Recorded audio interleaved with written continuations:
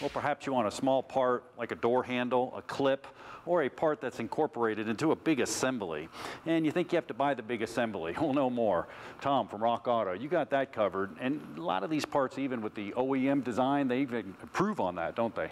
Yeah, absolutely. And like you said, you don't have to get some giant assembly. A good example is the shift interlock mechanism for the early big Chryslers, the Dodge Magnum, Dodge Charger. Yeah, the little pink plastic pin. Yeah, he searched on like pink thingy is what it was called. And that plastic would break, and the part manufacturers, Standard Motor Products, came with this blue thingy that's made out of metal. Right. That should last forever. Yeah, and that's huge. I mean, I'm not even going to take my car out of gear without that, and that breaks all the time. So all I have to do is just go on here, get an upgraded piece, and the little piece. I don't need the whole shift assembly. Right. Yeah, you don't have to buy the whole console and who knows what. Very cool.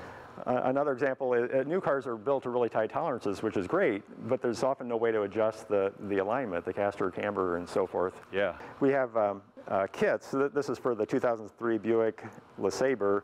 It's a caster camber bolt kit that the bolts offset a little bit, so you can have some adjustment there. Right. I mean, the tires are going to wear regardless. I know the manufacturers don't want to mess with it, but any aftermarket shop's going to. I can get that kit, put it in. I got caster and camber, back going down the road. Another example is those plastic thermostat housings that are common now. This one is from a 2001 Ford Focus.